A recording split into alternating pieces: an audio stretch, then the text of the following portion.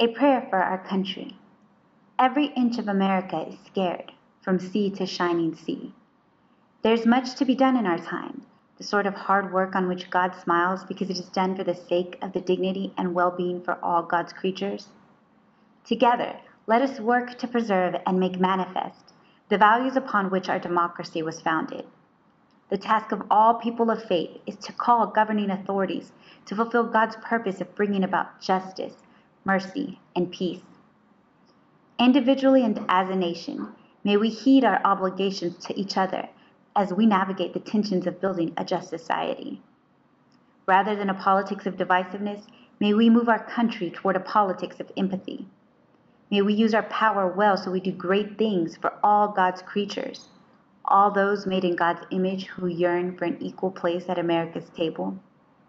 If we do all this, may grace and peace be ours in abundance.